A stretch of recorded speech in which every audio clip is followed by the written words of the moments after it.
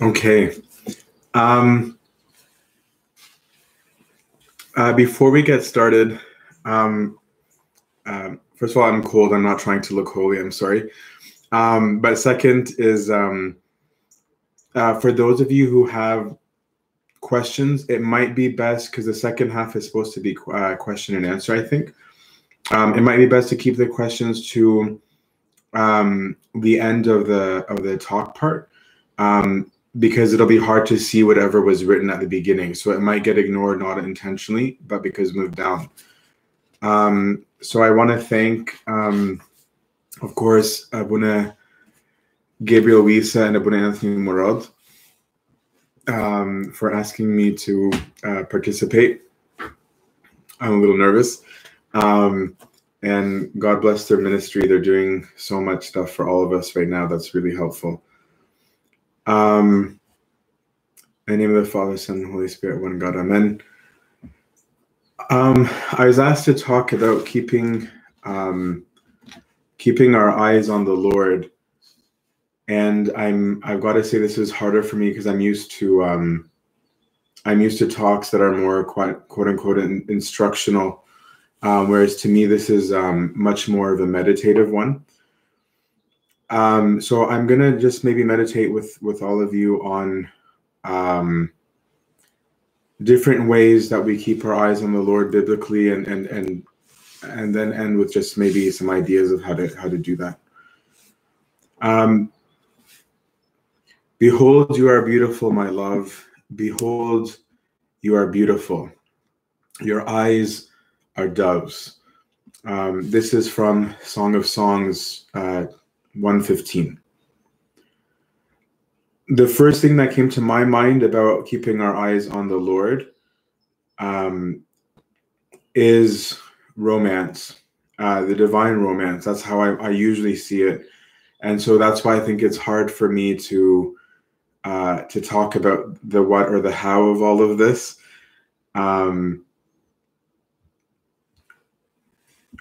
Because it's intimate, right?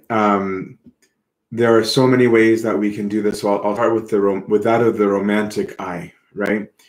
A youth that's in love, anyone who's in love really, often is stupidly in love, right? And what they mean by love is usually romance. And romance makes people do things they would never do. And it makes people stop doing things actually that they used to love to do. It makes poor people rich, right? They feel like they're rich with what they have. And it makes slaves out of rich people.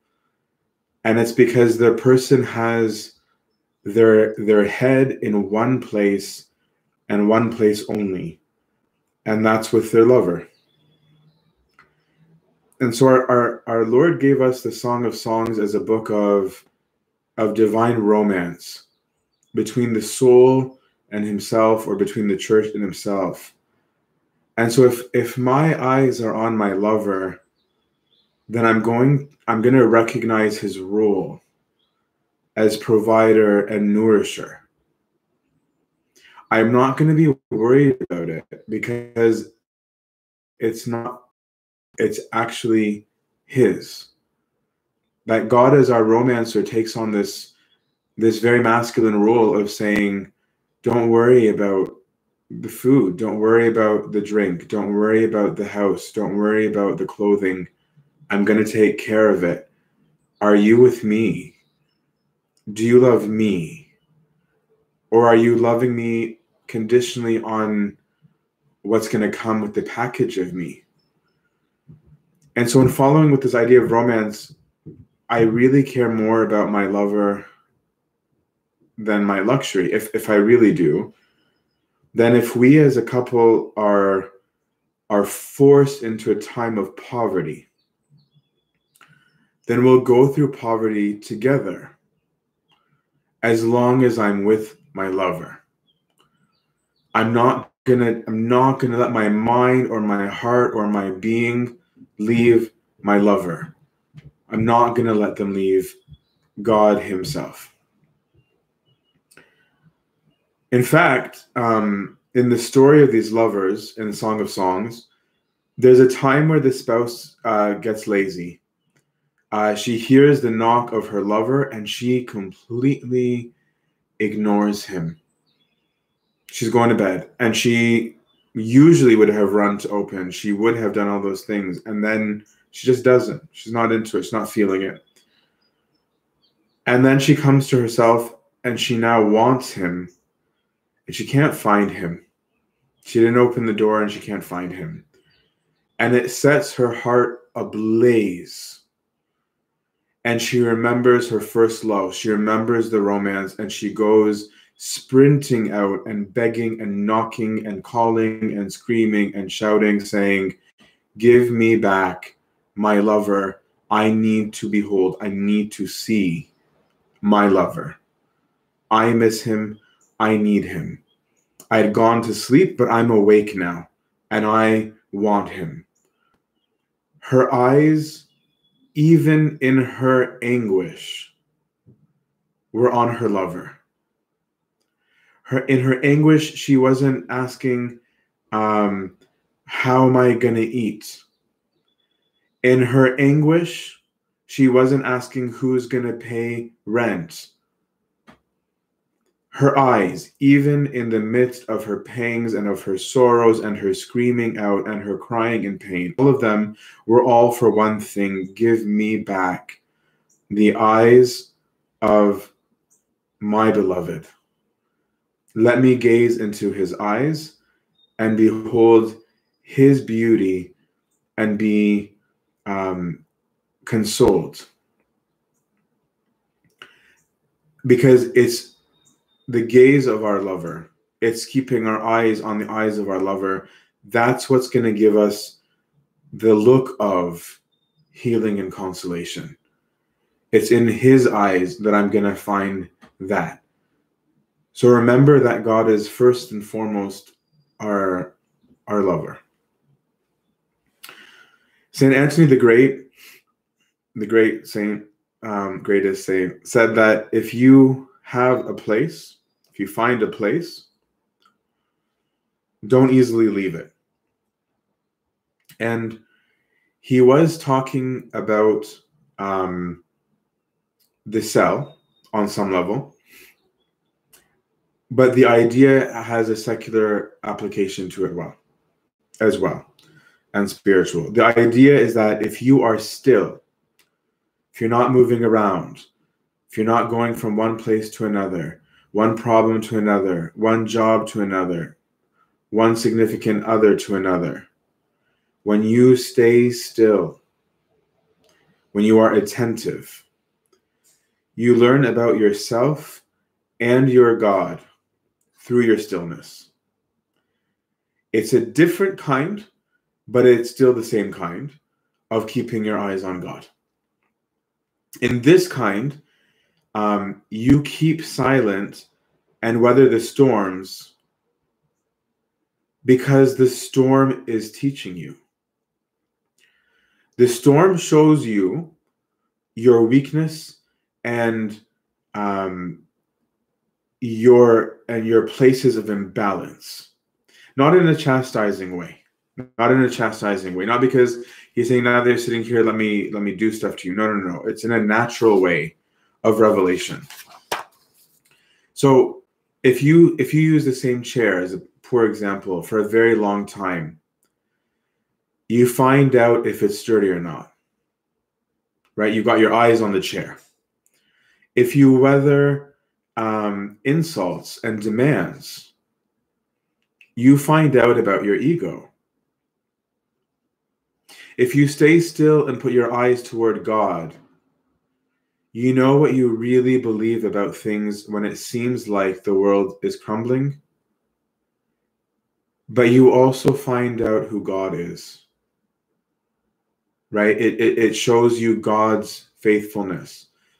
The sturdiness of the chair, the fragility of your ego, when your eyes are on them, you found those things out. When your eyes are on God, you find out that his gaze is also directed at you. If you sit still with your eyes on him for a long time, you find constancy, consistency, stillness. You find that you're actually not easily moved to emotions. You're not easily disturbed. You're not easily worked up by things that others might be, that you won't even notice they are, because your eyes are where they need to be. Your eyes are on the Lord. Peter, St. Peter the Apostle. St. Peter asked to do something impossible to man, right? St. Peter had his eyes on God walking on the water and said, I want to do that. So he asked to walk on water.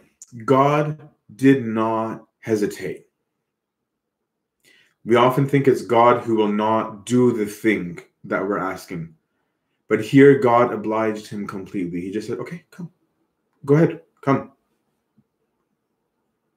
But that wasn't enough for Peter. Peter's eyes were still secular. His eyes were still materialistic. Like we just read earlier today in the story of the man born blind. He received his physical eyes first, his secular eyes. And secular eyes look down, right? If Peter had looked up, right, looked straight, gazing forward, he would have maintained his gaze on God. He would have maintained his link, his connection with God himself. But that's not where they went. They went down, right? His eyes went down to the earth. His eyes went down to the waves. The waves are below him. They're not above him, right? He looked below and he looked down. And so he looked with those eyes. And the minute his eyes were turned away from the truth, from the light, from God himself, from that source of stability, from the source of his power, from the source of the one who gave him the ability to walk on the water, something that doesn't belong to man. Once he turned his eyes away, he began to sink. His not keeping his eyes on the Lord was shown by thinking materially while saying the words of faith. Right? He said the right things. Right? He didn't say anything that wasn't true. He said the right words, but his eyes weren't on God. He had the form of religion and not its power. He didn't have Christ. He could say the things of God, but he didn't fully believe them. His eyes were elsewhere. And Peter lost eye contact again with God when he betrayed him. And we know this because God makes eye contact with him after the betrayal. One of the Gospels gives us that extra detail of, and then our Lord looks at him. When we lose sight of God, we lose sight of the meaning of our relationship and our romance. it becomes a lot easier for us to deny. It becomes easier to lie. It becomes easier to be swayed by the slurs of society against the truth, to the point that we join in ourselves, and sometimes we swear we have nothing to do with the truth. Yet looking into God's eyes just once, it sent Peter running in shame. He had lied to and about his lover. But when he looked into the eyes of his lover, he didn't find rage. He didn't find anger. He didn't find chastisement. Just the look of the lover to his beloved. And that was enough to send Peter to his room and say, "What have I done?" He was so caught up in the moment, so caught up by the environment, so caught up by how everybody was feeling, what everybody was saying about the situation, what everybody was saying even about his Lord. And he got swept up in it. He joined them. He joined them. But just by realigning his gaze into the eyes of God was enough to fix him. There's something about the eyes, right? There's something about the eyes where we have it. We have it as an expression in English of saying, "Look me in the eyes and say that to me." Because we have this sense of you can only look into someone's eyes when what you're saying is true. When you know you're innocent, when you know you love the person in front of you. Only then can you be bold and look the person in the eye and say, "This is the truth." But once we're not living in that truth, our eyes avert, our eyes look down, our eyes look elsewhere, or we avoid even being in the presence of the person altogether. The Lord said that the light of the body is your eye. If your eye is in darkness, the whole body is in darkness. Just stop for a moment and think about that. Right? The Lord is saying the ability of your whole body to see is through your eye. So if your eye is dark, your body is in darkness. You're blind. He's saying that even though you have eyes, without light, you're blind. It's light that gives vision to vision. Right? Earlier today, Christ said, "So long as I'm in this world, I am the light of the world." Your vision requires light to work. Otherwise, it's just an organ. In the absence of true light, you can't see in spite of your eyes. In spite of your eyes being open, you could be in darkness. So if you're in the dark, if you're stumbling in the dark, where should your eyes look? I would say it should be for a switch. For whatever light is there, we're going to use whatever light is allowing us to see even a little bit to find the switch so that we can turn on the light, so that we can see. As long as I am in the world, I am the light of the world. If your eye has strayed from light, aren't you going to stumble? It's not a punishment. It's just what happens when there's no light. Are your eyes looking for light? Our eyes are on the light of the world. Our eyes are on our lover. Our eyes are on Christ. He is the true light. Do you look for Christ in these times? Or do you look to yourself? I think some of us are busy talking about how bad other people's darkness is right now, instead of putting our eyes on Christ. Right? That, to me, is the premise. Someone's going to say, what does that look like? I think that already looks like something. Like, I think there's something more romantic about not having the, here's the step-by-step, if you do this, you arrive. But here are some ways to have your eyes on him during this time, in just as an offering from some reflection. Avoid debating people's theologies. Don't spend your time looking at what other people are talking about our Lord walking on the water. Look at the man walking on the water. Don't be like, oh, well, Peter said this, and James said this, and this guy said this. Don't be this happened in this video, and this person. Just avoid debating. Avoid debating. Avoid trying to speak for God. He can speak for himself.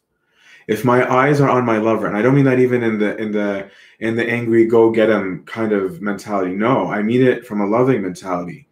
I mean it from the sense of, if my eyes are on my lover, I'm not interested on what everybody is saying about my lover. I'm talking to my lover, and my lover hears them. He hears what they're saying because I'm with him. If he wants to answer, he can answer, but I'm with my lover. Avoid negativity. Okay, avoid talking about how dumb something is, or how bad something is, or how much you wish you could have actually had something else instead of what you have.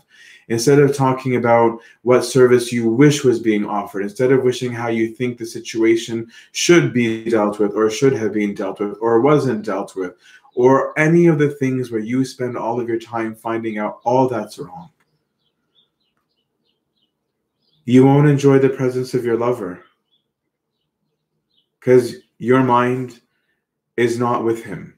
Your eyes are not on him. Avoid gossip, right? Avoid wrong speech. Avoid useless information that leads to useless conversation. In short, what I'm saying is avoid darkness. All those things that are not him or in him are not light. They're not light. This is why St. Paul says, finally, brethren, whatever is true, whatever is honorable, whatever is just, whatever is pure, whatever is lovely, whatever is gracious, if there is any excellence, anything worthy of praise, think about those things. That's what St. Paul says. Everything on this list is positive. If my mind strays from God, who is all goodness, if my eyes are not on him, they're on something that is not true. They're on something not honorable. They're not on something just. Because he is all of those things, the perfection of those things. That's why if we're not talking about things that are either in him or of him or to him, you're going the wrong way. Right? You're going the wrong way. To keep our eyes on light is to keep our eyes on nothing but truth. So keep, during these times, objectivity. If it's not true, cast it off. Or at least don't cling to it. Right? What is truth? Jesus Christ. Have your eyes on him. If you're watching him, you'd see how he lived in the flesh and how to be the gospel.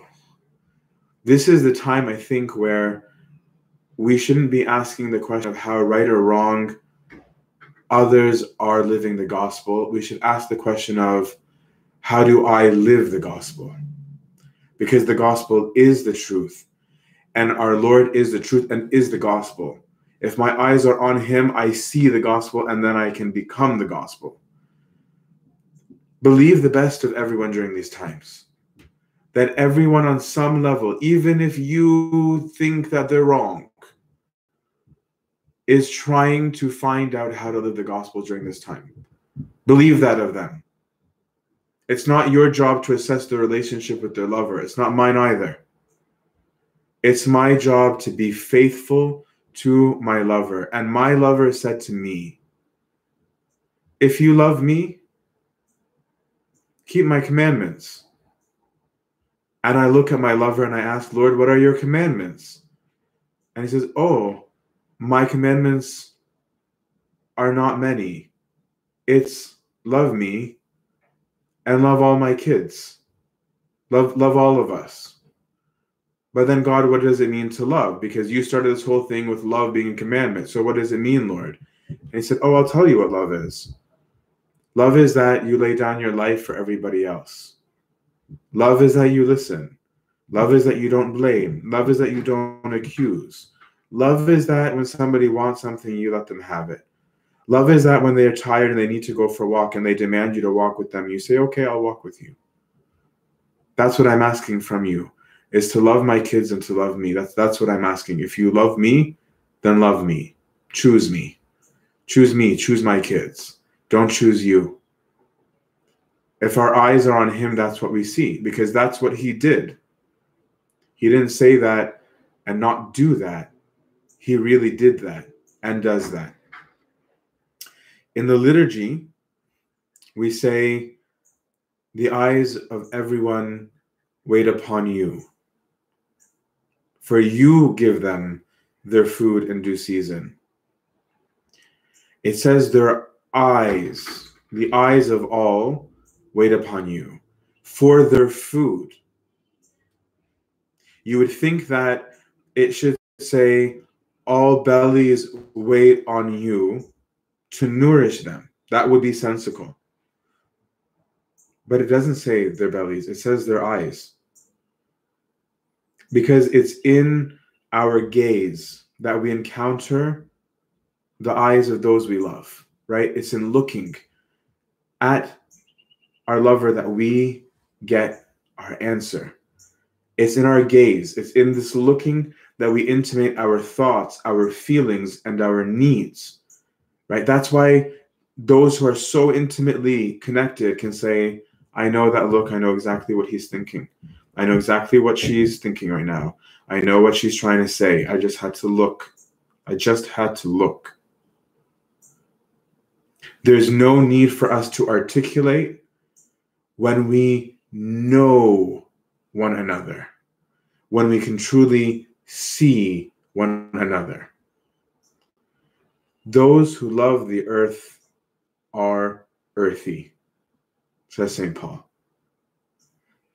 They, having eyes, do not see. So let's walk as children of the true light. Let's walk as his children. Arise, O children of the light. If we live like that, then beholding our Lord, we will see the light of transfiguration. And like Scripture said at that moment where they were blinded by the light of the glory of God, that when they opened their eyes, it says, and then they saw Jesus only. May God grant us the eyes that see him and through him, now and always the age of ages. Amen.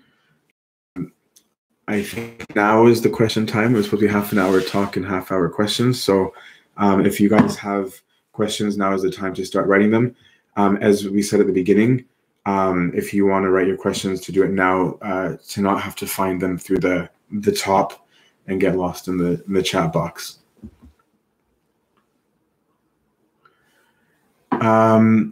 So one question is, praying and keeping vigilant at home isn't an easy thing to practice despite the great importance in my life.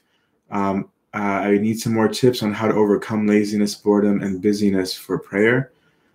And is it okay to remember your confessed sins during prayer so that you're humble before God?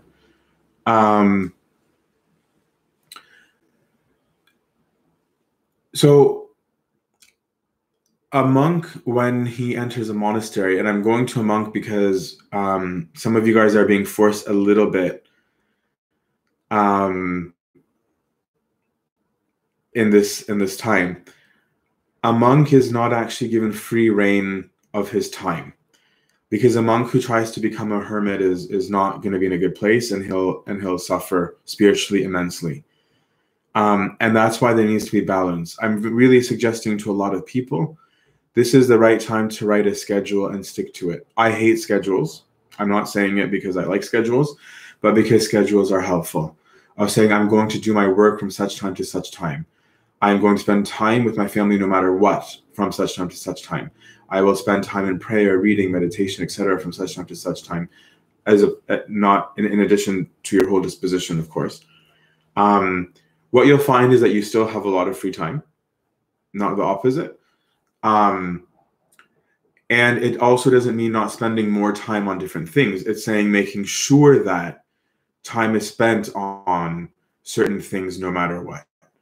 So that will help you combat your laziness, I think, and your boredom, because you now have an actual structure to your life. It's a good time to restore meaning, right, of having direction to your life, because I think so many of us live by reacting to every single moment, which means that we were void of meaning, thinking that we were being meaningful. So that's my suggestion.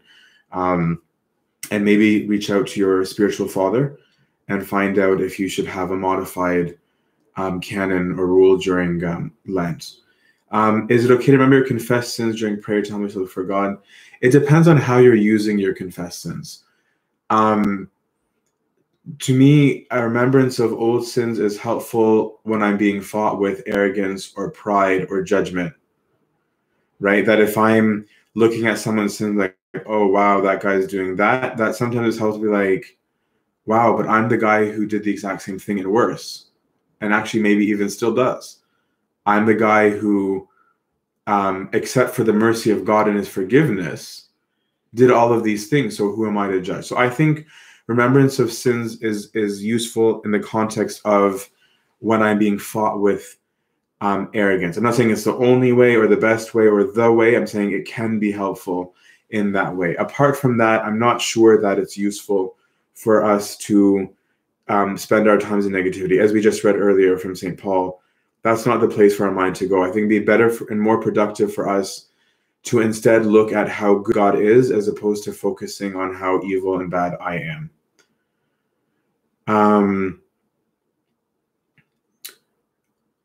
Levku, I'll answer yours at the end, the icons in the room. If we confess, why do we have to ask mercy for our sins when we have no sins? I'm not sure I know what you mean.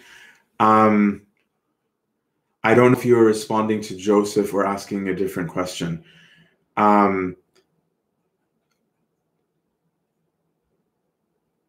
So there's nothing wrong with us putting our weakness before God, regardless of sins as the number, right?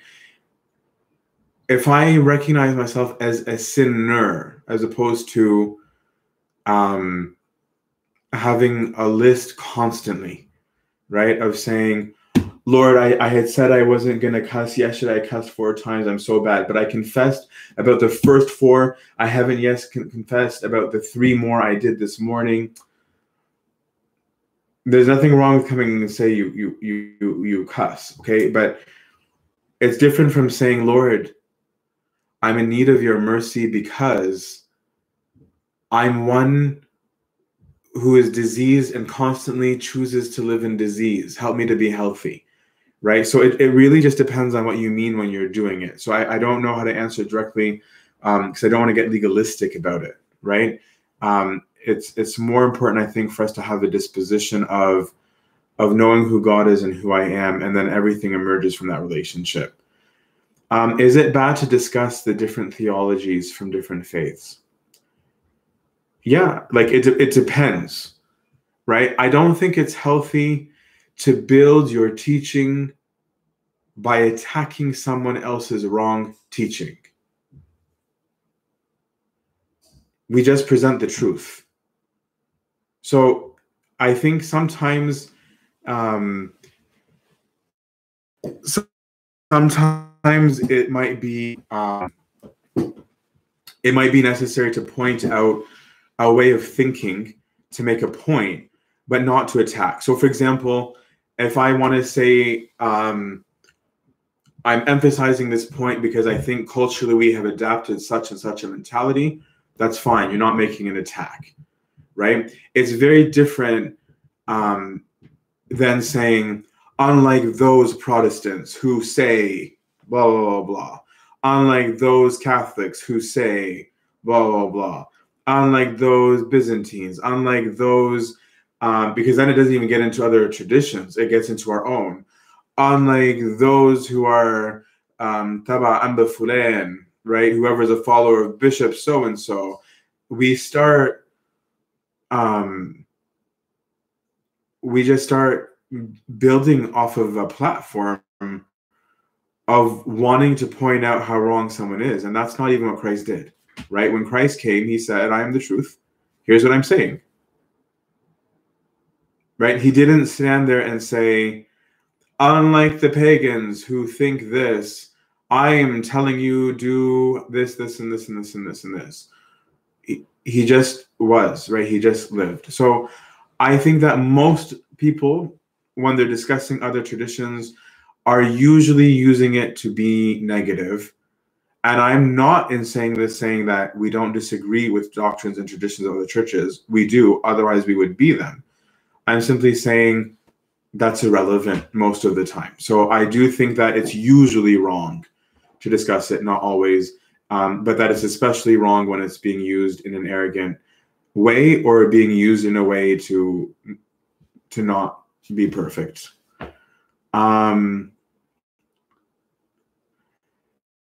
Is it wrong to use social media or watch a movie or show for the purpose of enjoyment? I don't know if you mean during Lent or in general. If you mean in general, then I would say in moderation, no. If it's not intrinsically wrong, right? Basically, the way to make any decision is to always start off with, does the gospel have something to say about this? Right? Does the church, is there a teaching about this? Is it intrinsically wrong? Yes or no? If it's a no, case closed, right? So is TV or social media intrinsically wrong? No, they're not. I might feel that way sometimes, but they're not intrinsically wrong. So then the next question be, how am I using it to aim? Is there something wrong that could be there for me? For example,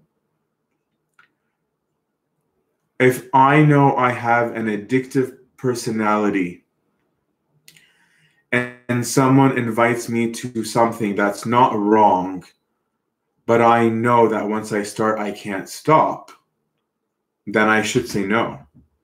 For me, even though it wasn't intrinsically wrong, it was actually wrong for me. So that to me should be step 2, right? And then third is to monitor it and to be honest about it. Of, did the circumstances change? Did it start to become wrong or not? So in general, is it wrong to do those things? No, in moderation. During Lent, I do think personally, because there's no dogma about this, I do think it is good for people to refrain as much as they can from those things as a time of sanctification from those things. I know things are different when you're home 24/7, so I'm not shaming anybody who's not. I'm simply saying those are the ideas behind it.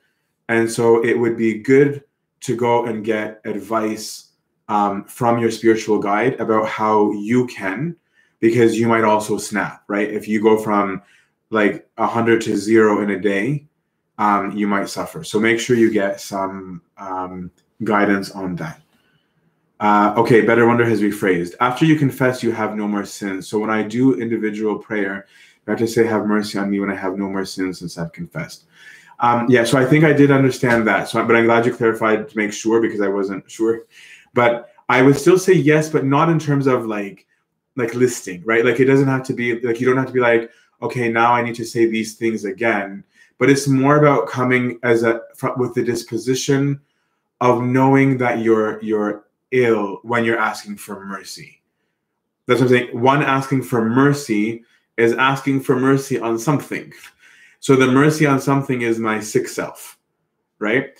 So that to me should be the disposition. Confession of specific sins, I think, should be done. I actually think there's a place for that, right? That to me should be like at some set time of the day where you come back and you're having conversations with God and saying, here's what went well today, here's what didn't, right? Like in cussing, I showed the lack of sanctity, God, that you gave. I cheapened it, right?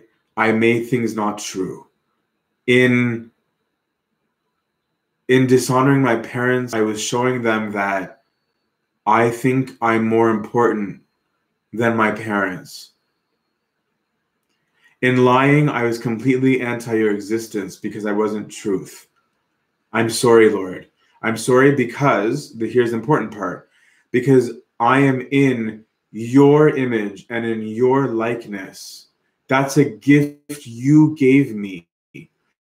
So whenever I misuse it, that's sin. Whenever I misuse it, I am taking your greatest gift so cheaply, and for that I'm sorry. Can you fix it?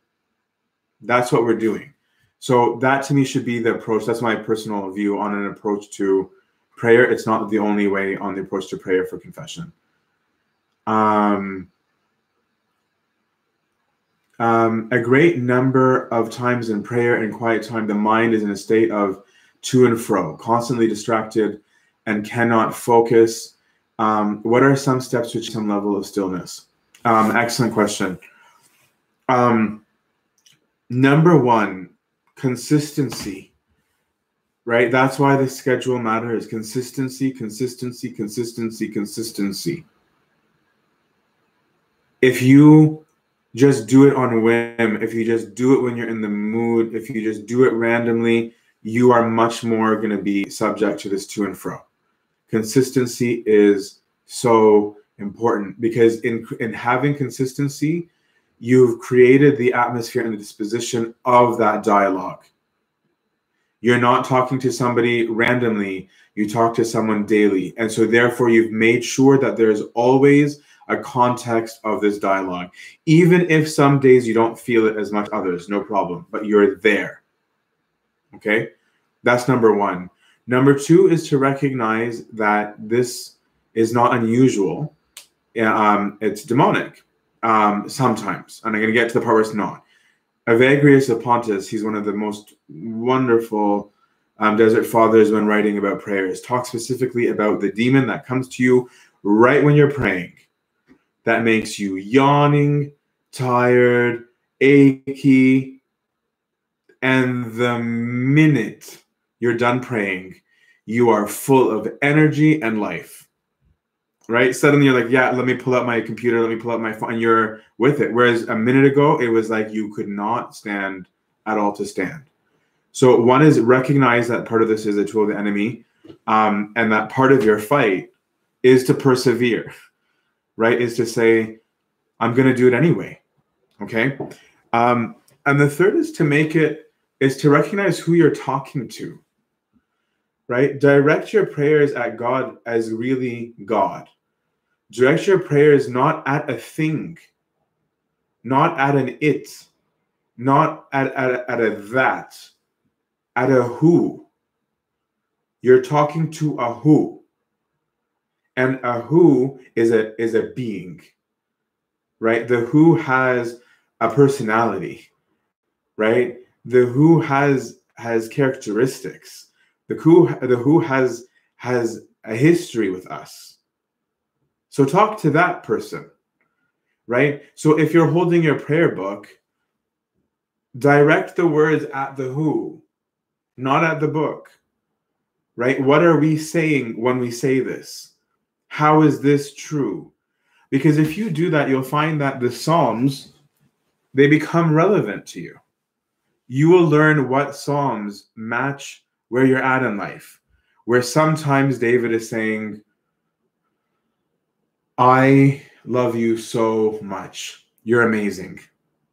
There are days where David or whoever wrote, because there's other authors too, where someone's writing, God, I am in the worst place and life sucks.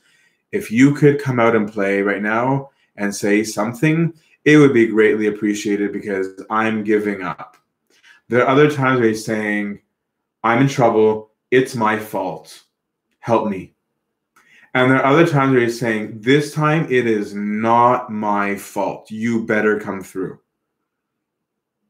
Pay attention, right? And there's way more, right? Of finding which ones match you. And Psalms are not the only way of prayer, but I'm saying even those, right? When you're talking to him, are you talking to him or are you talking at him? So I would say those are some of the ways. Make your prayer conducive to your state. Don't walk in from craziness and jump into prayer as though it's going to happen naturally, right? Like when I come in from craziness, I just finished a lecture. I have 40 text messages that just blew up my phone, and I'm about to step into a conversation with somebody, and they're like, okay, first thing, did you do this and this and this and this? What are most of us going to say? Listen, just could I calm down for a second?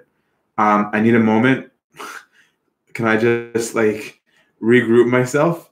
And then I can answer your question, okay? Madish, I'm sorry. Do you do that with prayer, or do you just come in from the whirlwind, right? There's a famous story, the Desert Fathers, of the monk who started doing the laps around his cell. And so one of the other monks was like, Abba, what are you doing?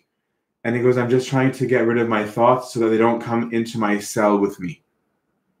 So before you go into pray, calm down, warm up for prayer. For some of you, that might be doing something from the psalmody. It might mean singing a spiritual song. It might be sitting in the dark for 5 or 10 minutes to calm down. It might be reading a chapter from a book.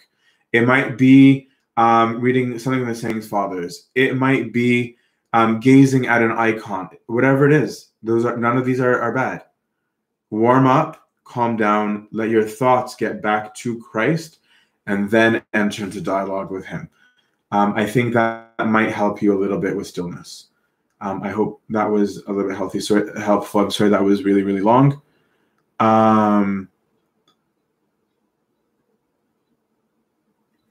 Sorry, I'm trying to find where I was so I don't ignore anyone.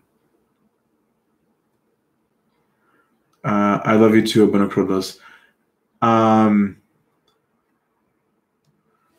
Being at home triggers some toxic addictions, like watching inappropriate things, alcohol. How do we overcome these addictions within the realm of our home? So if you're at home with other people, help yourself by letting yourself become accountable to them. Let them help you. Because if you're trying to take your own will in your own hands, it's not going to work. As you have said in the question, it's an addiction. By definition, if you're addicted, it means that you've already kind of lost your self-control and authority. And that means it's maybe good to let someone else help you. So if you're comfortable to tell them, tell them. I'm not saying you have to. But if you're not comfortable, be with them more, right? If it's watching things, maybe make a rule of not using your phone or your computer or whatever the source of what you're watching is in private, right? Making sure that those things are outside, right? And having some control over your time, like the schedule thing is helpful with that too, I really think. Because it's like, no, I can't because right now I'm doing this. But find things that you like doing during this time, not just on your own, but with others, both. And then you're not going to have time, right? The Desert Fathers are really big on the best way to deal with bad thoughts is to have good thoughts. Because the more you give time and energy to a bad thought, the more power you give it, right? So you can say, all right, I'm going to have time where I am going to be reaching out to others. I'm going to ask about people. no matter what. And we're going to chill. We're going to get online. We are going to have some Zoom party or whatever party we're using now because everybody's Zoom bombing, right? And we're going to play a game, right? I'm not even saying hold hands and kumbaya. Like, you can if you like, but I'm saying, like, even playing a game, that can be righteous and holy and fun in these times, right? I'm saying, okay, who else is alone right now? So even if you're alone, who else is alone? All right, let's chill. Let's do 1, 2, 3, 4, 5. Okay. Find out who in their household needs help, what project you want to, and then once you have put a schedule and once you start following it, you'll be able to identify when you're usually falling, and then you can be more tactical in your war.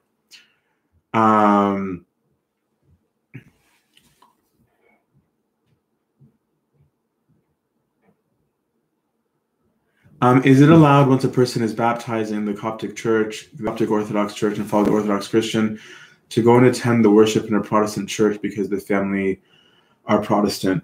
I don't want to get into deep answer on that, not because of fear of reaction, as much as I think there are sometimes pastoral aspects to this that need to be seen specifically in your own case. That might require specific guidance from your spiritual father. Having said that, is it right to go pray with the Protestants in their churches? At the risk of sounding really bad and mean to people, my answer is no, we should not. And it's not because I think they're bad. And it's not because I think we're better. I want to make that very clear. It's because we believe something to be true. Okay? If you believe something to be true, how can you go and participate in somebody who believes on principle that you are lying? Most people, when they ask this, look at it from the opposite perspective. They look at, oh, it's because you think they're bad. It's like, no, they think I'm lying, right? They believe that what I believe about the Lord Jesus is a lie. If they believed it was true, they would also agree and would be saying what we say, but they don't. On principle, they believe we are wrong, right? And so if they want to join us, ahlan wa sahlan, right? Welcome. And that's what I'm saying. We don't kick anyone out.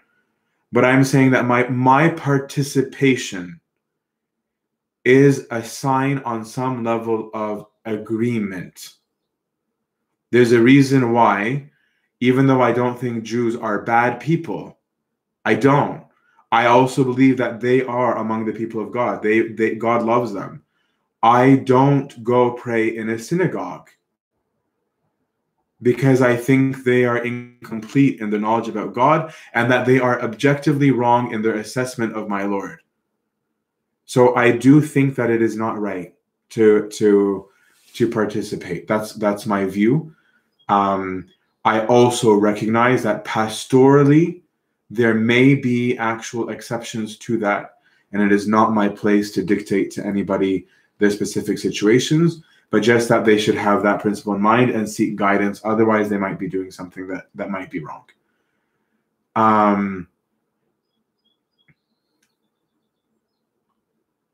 How does the church attack situations such as killing movies or modern things that aren't stated in our fathers' works or in the Bible? How do we know what the church says is correct? So the church is only claiming to be absolutely correct about dogma. We're not claiming to be absolutely correct about anything else. What we're claiming and what we're hoping that everyone's trusting is that we are, to the best of our ability, trying to rightly divide the word of truth. Might we sometimes get it wrong? We might. We might socially get distracted, right? We might do it. And that's why we tend to be slower to taking things up, because we take seriously wanting to know if something is right or wrong. right? So what we do is we use three major things to try and assess to the best of our ability. We use tradition, the fathers, we use liturgy, and we use the Bible. And we try and hold everything up to the light of those and say, how does this look like when we hold it in front of the light? Does this look safe? Yes or no? And admittedly, we might make mistakes sometimes. That can happen, and that's okay, because we're not claiming it to be a dogma. We're not proclaiming a teaching of the church as a dogma when we don't know, right? That's why I don't see a dilemma behind the question. What I would also say is, because some people ask that question with an attitude of, oh, well, since the church could get it wrong, I'm just going to do whatever I want. No. It's like saying that a doctor can make a diagnosis, or the doctor might have suspicions, but because he's a doctor, will take it seriously. Because the doctor is saying something's going on, even if he hasn't diagnosed it yet. And so I can't walk away from that and say, well, since there's no diagnosis, I'm just going to do whatever I want because I know. Okay, so just be careful with where that question goes. I'm not accusing anyone asking of having that, but I'm saying in case anyone listening took it in that way. Now at a time when we do social distancing, is it okay to make an online confession with your parish priest, like WhatsApp, email, etc.? Yeah, that depends on your priest's bishop. I know that many bishops are allowing their priests to do so as an exception during these times. So you would need to ask, but I imagine that most people, that is what's going on right now. I want to say that should not be the norm. Okay, just so that we don't, because an exception was permitted in great need, that should not become a norm, where we have e-confession and all of that. That's not a thing. Discipleship should be, I think, usually not like that. Hi, when I'm very addicted to music, not necessarily bad music, and I cannot go a day without it, should I change the habit, and is it a sin? Yeah. I'm a big music person myself. Anyone who knows me well knows that. I love music, and not all music is bad, like you said. I do think it's a good idea because once something enslaves me, even if it's not an intrinsically bad thing, then it has become disease to me, right? So, which is sin. So, for example, if like eating eggs isn't a sin, but if I eat only eggs every day for 10 years, I'm going to have health consequences, right? And the egg wasn't junk food, right? So yeah, I think it would be good to get some exercises on how to come to a balance of it, not necessarily to get rid of it completely, but how to have a right approach to it. I think my time is almost up, so I will do one more question before I go, unless when Antony Paul tells me to stop. I'm looking for your message, Abba.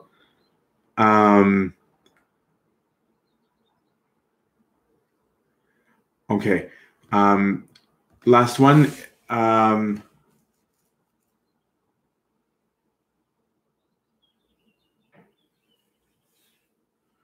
I'll go with you, Michelle, as safe. I'm a convert to Christianity from Islam, a Muslim country, and I believe the Orthodox Church is the true church. What should I do if I can't find any churches here and my parents don't accept? First of all, welcome to the family, brother. And I'm so sorry about your situation. Until I met somebody who converted, and how isolating that can be, and how even among Christians, we don't always treat our new members with understanding of knowing how difficult it is, what your lifestyle might have been like and your pressures. I didn't know that. I didn't know that until I saw it. But what I saw also is that God doesn't leave people when they have been persecuted for the truth. So God, I am confident, as I'm sure you are for making that decision, is and will be with you in all things at all times. So take consolation number one in that. I would suggest to you specifically if you can reach out to Abuna Antony Murad through COA. He might be able to put you in contact, I think, with somebody I know who went through and sometimes goes through what you might be feeling right now. And I think it would be better for him to give advice than me about how to deal with those situations, because he comes from the exact same background and conditions. So I'm sorry that it's not an answer, but I wanted to acknowledge it. I didn't want you to feel ignored, even online, where you're probably trying to find any kind of community. And I would say to the community, maybe outreach a little bit and look for people like Michel, maybe even find a way to message him and include him in your online chilling and in your fun and having conversation. It might be a way to do it. Yeah, I ran out of time. All right, so thank you all. I ask you to please keep me in your prayers. My time is up. And thanks once more to Father Antony Murad and Abuna Gabriel for their love and for their humility. Honestly, they should probably be running this every week. Let's just end with our Father before we move on. In the name of the Father, the Son, and the Holy Spirit, one God, amen. We ask you, Lord, to hear our prayer through the intercessions of your Holy Mother, Theotokos, St. Mary, the great Abba Antony, St. Pope Carlos, and Mary Mina, with prayer with all thanksgiving. Our Father, who art in heaven, hallowed be thy name. Thy kingdom come, thy will be done on earth as it is in heaven. Give us this day our daily bread. Forgive us our trespasses, as we forgive those who trespass against us. And lead us not into temptation, but deliver us from evil. In Christ Jesus our Lord, for thine is the kingdom, the power, and the glory forever and ever. Amen. The love of God the Father, the grace of God the Son, the King, and His Holy Spirit, with you all. Go in peace. The peace of the Lord be with you all.